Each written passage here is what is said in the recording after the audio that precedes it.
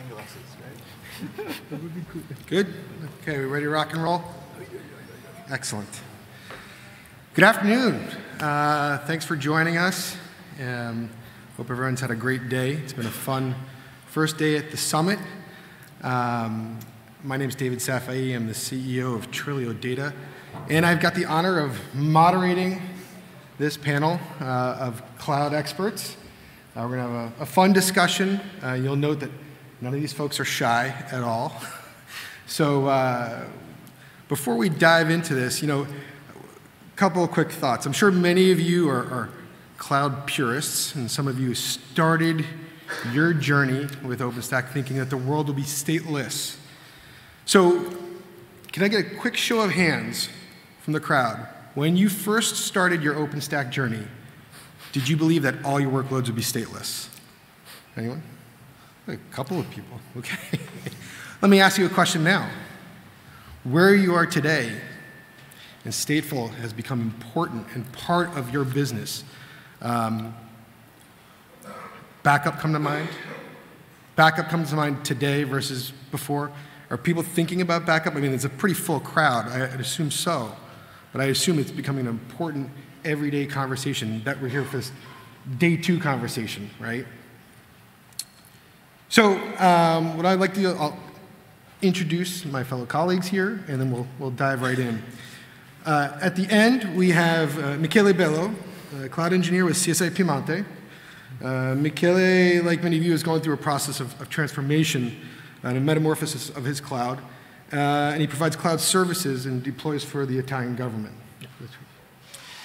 Also next to him, we have Stefan Kroll. Stefan's a longtime OpenStack operator. He architects, deploys, and manages infrastructure and key elements of OpenStack within Volkswagen Financial Services. And lastly, we have Sean Cohen. Some of you may know Sean. Sean's been here for, Sean's your 11th summit. Wow, excellent. Seasoned veteran.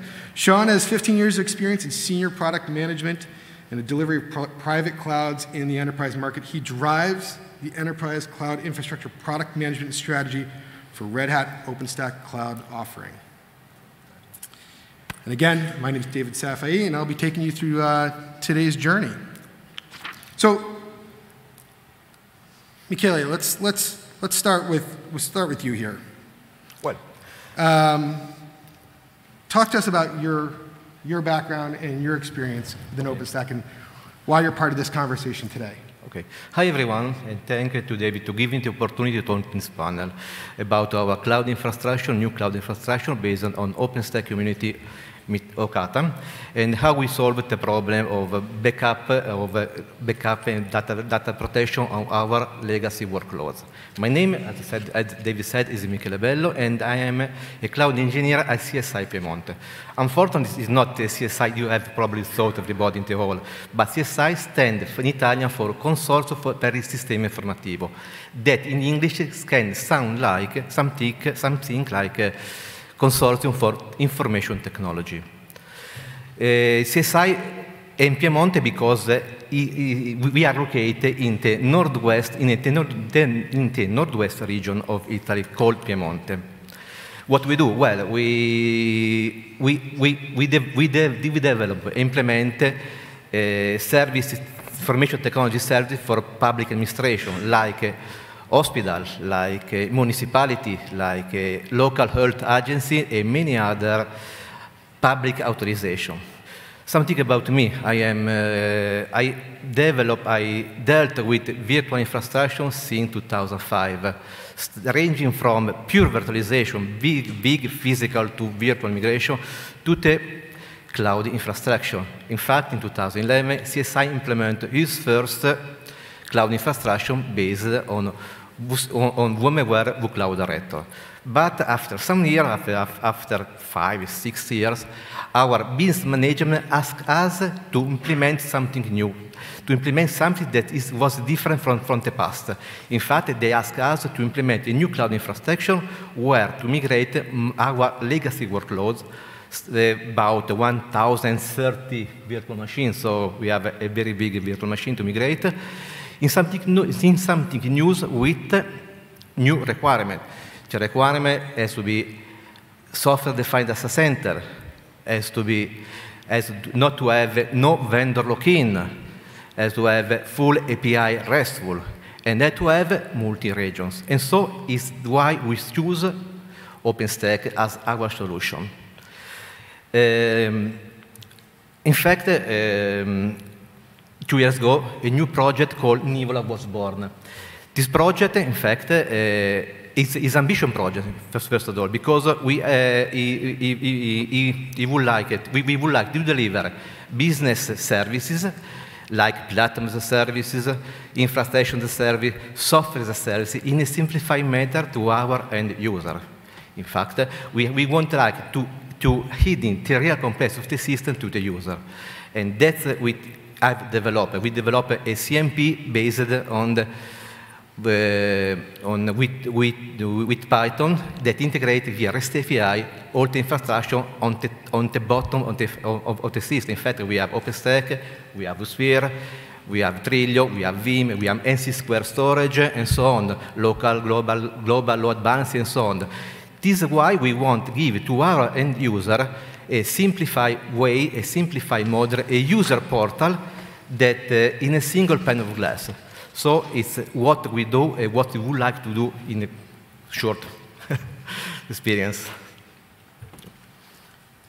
Stefan, why don't you provide us with some of your background? Yeah, my name is Stefan, as David just said. Yeah, my background is I was a former security network architect the last decade, and now we are facing some challenges in cloud context. That means one of the biggest use cases for our cloud solution is transforming legacy applications. Migrating it, but in most cases we should transform it. Because we have only a few percentage of cloud-native applications or even cloud-ready applications, and most of our applications, we have hundreds of applications, are legacy stuff, monolith stuff. So we have to deal with that. So there's a funny story.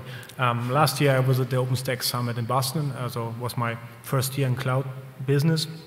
And I don't care at all about backup the cloud stuff because everything should be shiny and cloud native and stuff, so I don't care about it.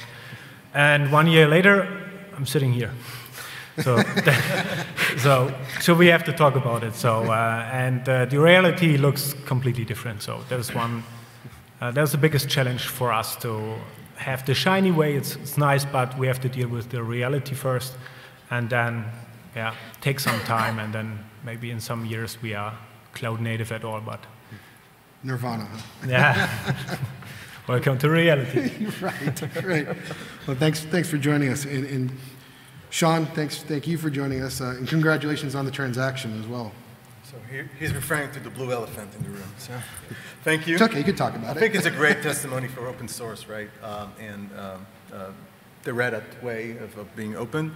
I've been working with this community for the last 5 years. In fact, some of the blogs I've read over the years actually address the same principles we talked today, and even the one that goes back to 2013 talks about the need for hybrid cloud and how we back up hybrid cloud because that's going to be a thing. And guess what? Here, 2018, it's here. So I think the main thing I want you to take away from this is you live this room, that you are in the cloud business, right? And you have a reputation to maintain. You have SLA to your customers, and the worst thing that can happen, it can happen to you too. And that's the biggest thing. I think I totally share Stefan's basically understandings and realization. We have, being Red Hat, we're the largest distribution of OpenStack, so we serve hundreds of customers in production, right? And guess what? This was in day one. So one of the things you asked me in the beginning was like, was this like an afterthought because we designed OpenStack to be cloud native, basically the open source AWS, right? So I don't think so. I think this was actually in our original design. I mean, if you look at Cinder, Cinder backup as a service was introduced in Grizzly. Yeah. Right? So, and then over the years we extended it, and we have this in replication because you need data protection across site as well, right? So it's not enough to have a backup from your block level. And then somewhere around Mitaka, we introduced even the concept of backing up from your Cinder workloads into hybrid cloud. The first example was Google Cloud Storage. So you can actually do today backup across cloud. So this is something that was already on our plate, but I want to go back to what you said. The digital transformation is a journey, right? And for some of our customers, I'll give you 2 examples. We have served both enterprise and telcos. Having a backup or a data protection plan is not a luxury. It's a must-have for many reasons, right? This is like, you cannot, it's part of your SLA, and it's part of your end-of-the-day reputation, right? Because things can go south. Oh, yeah. They can go south very fast. All right, so. No. I mean, so you dovetail right into my slide pretty well, because, you know, we talk about backup and redefining what backup is, right?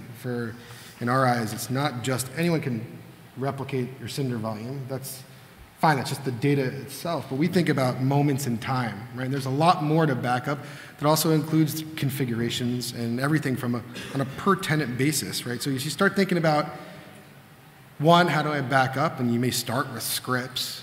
That's kind of a good luck to you when you want to scale your environment. But also you start talking about, I think, part of the conversation which is important is recovery. Backup is one thing, but speed of recovery is really critical, and I think we can touch on that later on. So, you know, unless you've got a solution that's automated, it's sort of we joke around, it's a wing and a prayer, right? Then you think about recovering 500 or 1,000 tenants, right? All individuals here. So my first question to the panel is why, right? Why? Why do you need data protection? In fact, why have you chosen OpenStack for serving stateful workloads against OpenStack's original mindset? Right? This is kind of counterproductive, right? But why? And you know, Sean, how you guys want to begin? Dive right in, seriously. So, as I just mentioned, so not everything is cloud native, just like with Fingersnap. So we are a very big company. We have hundreds of applications. Yeah. And just because we have our cloud now productive, it's not changing anything. So we have to care about the application we currently got. And mostly it's 90%, it's legacy stuff. So we want to have the benefits of the cloud. And yeah, we want to use it because for all the fancy reasons, but we have to deal with the regulations, as Sean said. We have regulations, we have compliance, we have security, we have data, we have the GDPR. We have to know where our backups are, and we should have some backups. And yeah, that's why we don't talk about cloud native stuff. Actually, we talk about backup for our legacy applications on our cloud. That's very important. So I think, Sean, I want to hear what you have to say about this, but I'm curious again, I want to go back to the crowd. For folks out there, show of hands where compliance or regulations are driving you to make decisions. Folks? Yeah. I mean, it was driving you guys, right? So I can add more color, probably. So I mentioned the 2 footprints, right? And it's not a coincidence. We have a public sector and finance institute sitting on stage with me. So I'm going to try to represent the rest of the segments, right? They're not all enterprise class. We have telco. So if you look at telco, you mentioned compliance. Yeah. Here in Europe, we have something called ANSI. There's ETSI. There's telco compliance grade you need to meet. This is not a nice to have. You have to meet. You have to have data encryption. You have data integrity. This is, I'm not even talking about where you need to and how long you need to keep the data. If you look at financial customers like large banks and banking institutes, sometimes they need to keep the data on somewhere else, right? Additional site, not on site, for at least 7 years. I'm not sure what you're seeing in your end. Is it like 7 or more? Up to 10. Up to 10 years, right? So, I need to have backup because I need to restore things fast, but I also need to keep the backup because guess what? You have regulation coming up. And you mentioned GDPR. How many of you have heard that buzzword before? So we're sitting in Europe. This is the largest regulation that was enforced just over a year ago, which is General Data Protection Regulation in Europe, which is the largest law, new law starting in 1995. And it forces everyone in this industry that provide cloud services as well to align with this regulation. So this is not a nice to have for a lot of segments, right? So well, the global impact actually, you talk about GDPR, right? It bleeds, it's a global initiative and phenomena. I know it's forcing other geographies to think that same way. And I believe in California, right, one of the largest economies in the world, is now starting to adopt, and they're looking at policies very similar to GDPR. And I'm sorry, you brought up California, and my thoughts goes directly to the disaster now with all the fires taking place, right? Yeah. So there's natural disasters, but it's not just about natural disaster. I will come to you, right? So the floods are one thing, hurricane is one thing, but I say that your worst nightmare is you. You're sitting in this room, right? And human errors is probably the #1 thing that brings our cloud down, right? If it happened to Amazon, it can happen to you. You're managing your private or public cloud using OpenStack. It only takes one script or command line to bring 5 regions and X number of customers down for 5 hours, right? That's what it takes. And the question you need to ask yourself, how fast can I restore operation? Because this is where the phone's going to get the call. You get all the calls, beepers, whatever you want, right? This is where things basically hit the fan. So don't think it cannot happen to you. I mentioned that before. Yeah. Is think, what do I need to do in order to avoid it? And how can I maintain that service today, right? It's not just about I need to protect the workloads. I need to protect my business, right? And today, my business is operated by cloud. That's what it's all about. So let's actually touch on some real life lessons here. Now, once you have a data protection solution in place, you have point-in-time copies. Michele, you could talk to us about your experience in leveraging data protection, but also leveraging data protection for other initiatives that you may have internally, because there's a lot more you can do with a point in time, right? In fact, in the previous interview of Sun, he described a scenario of nightmare scenario. In fact, one of these nightmares came true for us because 2 years ago we had a disaster on our previous cloud. In fact, we have a disaster on some instance, some virtual machine. We lose some virtual machine. We have problem in some virtual machine, but not in other one. Ooh. So when it was a very, very bad situation, and I don't want to be again in this situation because it's not very comfortable to be in this situation. Hopefully you're covered. Yeah. So we designed our new cloud infrastructure with workloads migration, because we have 3 regions. So we have decided to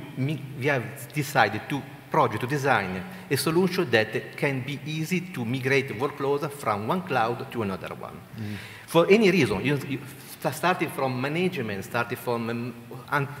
to the problem of disaster recovery scenario where not all your cloud goes down.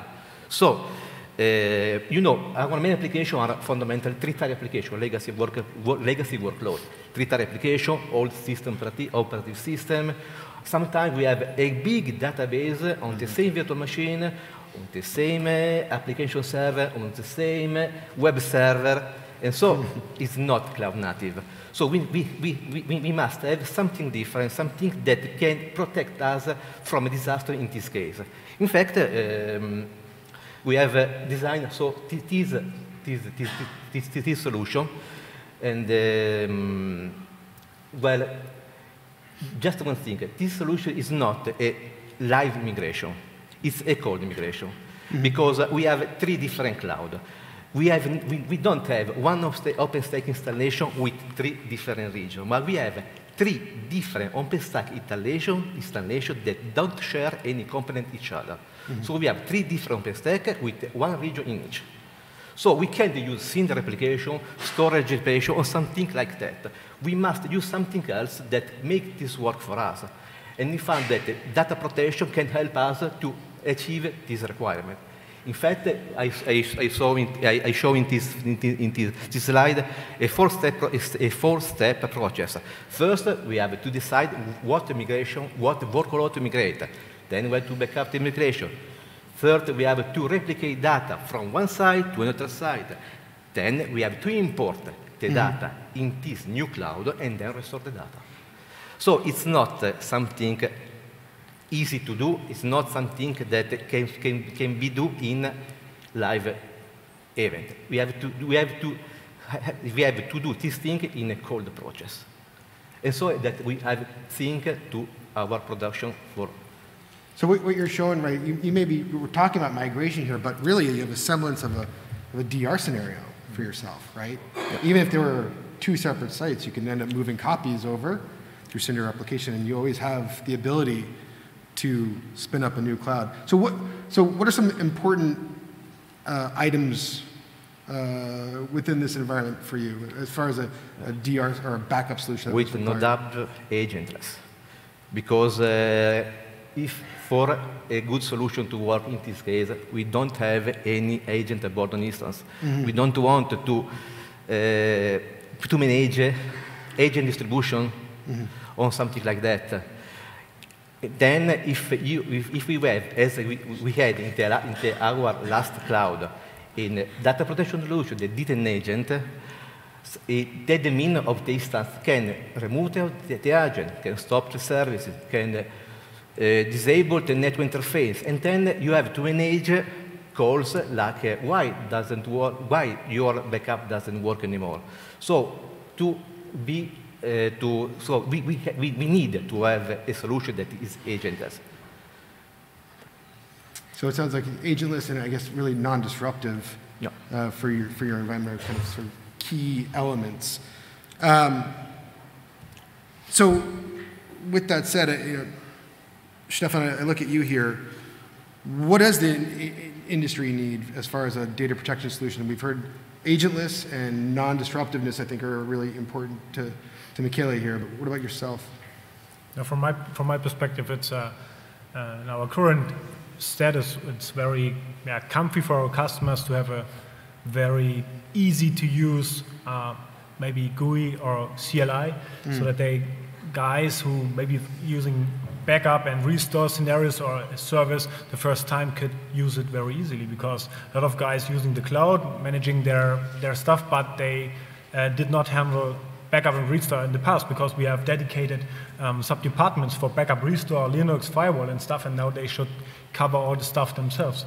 So it makes sense to have it as easy as possible with examples, with templates, and maybe click and make everything very fancy and easy. Yeah. It's very important for us to maybe introduce the guys to backup and restore, and especially inform them what are the reasons to do so, and maybe give them some examples to, okay, there are some procedures how to back up and you are safe as well.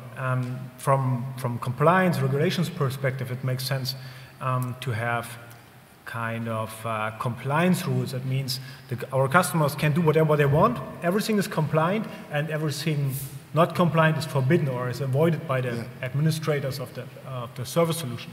That is a second good fact, I guess. So backup is put in the hands of your tenants. Yeah. So you empower your tenants to do their own?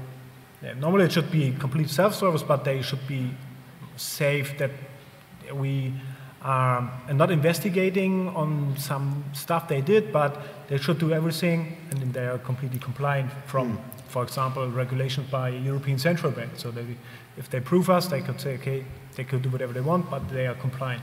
Backup is a different location. Yeah. They back up, I don't know, every day, every minute, no matter what.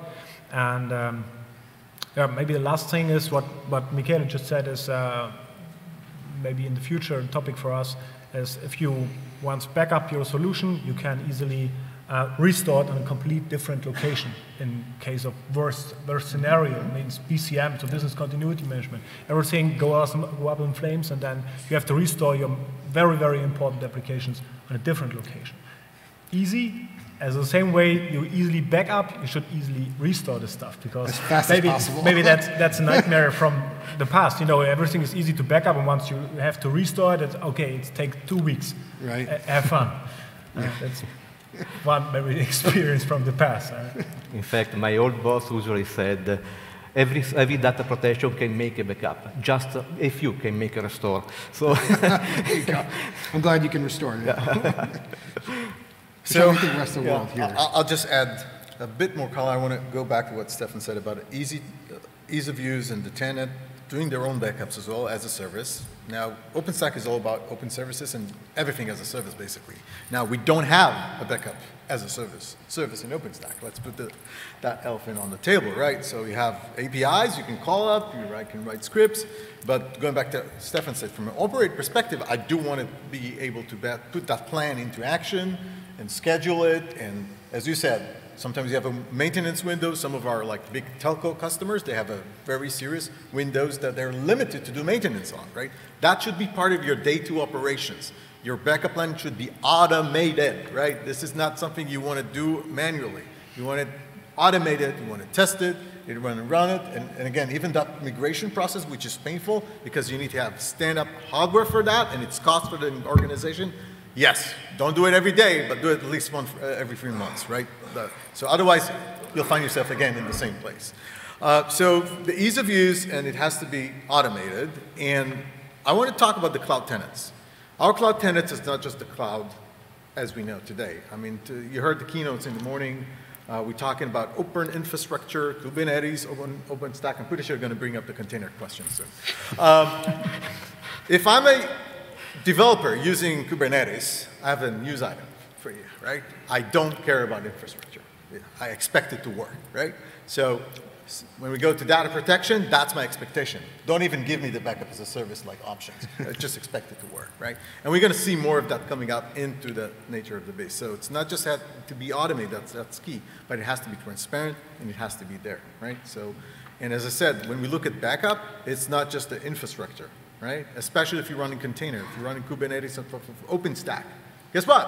I need to protect Kubernetes, I have data, persistent storage, persistent data. I need to take care of that. I have all my infrastructure. And I have the control plane, right? OpenStack runs somewhere. I mean, we have all of these controllers and, you know, compute nodes and services and state of the services. Your backup, if you just talk DR, you need basically all of the layers backed up, right? As a consistency point of recovery. So it's not trivial, but the expectation from our end user is like, I don't care, it should work, right? And I expect you to deliver services. There's 2 words that are always in the data protection talk, come on, right? RPO and RTO. Our goal, shrink it down as possible so I can restore it as possible so I limit the downtime and the disruption of my business, right? We like to be in the disruption technology end rather than be disrupted. Protect the world. That's fine by me. Well, so Sean, we're diving into what about containers. So again, quick show of hands. How many people are playing with containers right now in some way, shape, or form? Right? You're all dabbling, and I'm sure, you know, we chuckle. This is kind of like OpenStack, you know, a number of years ago. You think they're cattle, but you're seeing stateful find its way in all over the place, whether it's databases, et cetera. I mean, you guys want to touch on the world of containers? Because, I mean, are you guys looking at it today? So I can tell you, Sean, you're probably seeing this all from a lot of your customers. You want to go first? I try. Now, my very limited experience with containers is actually that we saw some, let's call it creepy applications running on our cloud. So there are some applications running in containers, and it looks like some software company put the applications into a box and a Christmas present, and once you open it up, you see the same, let's call it challenging application again. So there's no magic happens, so you have to take care about backup the same way. Nicely packaged. Yeah, nicely packaged, but you have to take care about backup the same way like before. So this is normal. It was a legacy application put into a container, put it on the cloud, and there's no magic. So if you analyze this application, you see, okay, this application needs backup the same way like 10 years before. So there's no secret behind it. So we have to investigate on that, and we have the same solution for that like for other applications. So I mentioned the digital transformation journey, right? If you look at different segments or verticals, I go back to the telco. Telco basically have going through this transition, right? Yes, there are some cloud-native containerized workload, VNFs, that can actually now start to tackle things like 5G, which is great because we're going there. However, there's a whole lot of sets of virtual functions, not even virtual yet. Some of them are just boxes that needs to go to virtualized in containers. Some of them will be like maybe bare metal use cases. But it takes a long time. When I talk to my customers, some of them will take 5 years to complete this journey. So it means that they still need to have the orchestration and the new orchestration of doing things. So they really like Kubernetes because that's how we want to go. But they also still need to drive this use case that you just mentioned. And what I've seen is like, I don't want to mention the big names of our telco customers, but some of them are basically taking the old legacy workload in a container, running in a VM, which is basically the same thing. And it's just like he said, you open that Christmas box and it's the same thing. I need to still do the same things to back it up and recover, right? But they're treating these containers as lightweight VMs. Yes, so that's one side of the coin, which is how do we deal with the traditional and legacy. The other side of this coin, as I mentioned, this is the future, right? 5G is driving, there's all the new use cases, augmented reality, smart cities. By the way, next week here on the same stage, we're gonna have a smart country conference, right? So everything's getting smarter. Now, while we get smarter, we still also need to support our workloads, but how do we deal with data protection in Kubernetes? So obviously we have the registry, we have the persistent data, and so on. But believe it or not, it's the same principles, right? Kubernetes has snapshots. You can actually run a snapshot today. I call it backup for the poor, right? So you have the data protection. But what's missing is the things that you mentioned, right? How can we expose it to the developer, which doesn't care about the infrastructure, to make it seamlessly? How can you expose it to ISVs in the backup industry to actually automate it? So someone needs to take that snapshot, basically expose it, bind it to the workload, right? Use it as a way to recover. We need you guys to automate it so it will be the same thing. Easy button. Right? Yeah, easy button. Now, as I mentioned, it's Kubernetes running in OpenStack. Obviously, Kubernetes can run in any cloud, guys, public cloud and private cloud. But here we are in OpenStack. It's majority in the room probably are private clouds running OpenStack, right? You're going to run Kubernetes if you want it or not, right? But you're going to be asking the same questions and the same practices will apply. The good news, not a lot of change, right? In terms of the requirements. Pretty much the same requirements. Definition of insanity, right? We're seeing this thing over and over and over again. Okay, so we've heard the importance of agentless, non-disruptiveness, empowering the tenants, making it easy for them to manage their own backup environments. We've heard how containers are following the same path that OpenStack blazed before. So let's kind of I'm going to open up to the crowd. Questions out in the crowd? You've got great panelists here. Anyone? Yes, sir. Use the microphone if you can. Yeah. Okay, more than a question, it's a suggestion. When you think about backup, okay, but for operations, it's more than backup. It's a data recovery solution. So please create the environment and restore the backup and assure that it works. If you can automate everything together, it's fantastic. Automatic recovery. There you go. Well, to the point I made earlier before, it's not just the data, right? It's the metadata as well, and doing that on a per-tenant basis is a very tough thing to do. Right? And one thing like I want to relate to is like when you do the restore, it's not the same, right? This guy is doing data migration to another site. You know what's the IP address on the other side? Different, right? When is the security on the other side? Different. You know what's the availability zone on the other side? Different. So when you automate it, it has to apply the changes to your target site, right? So they're not one-to-one.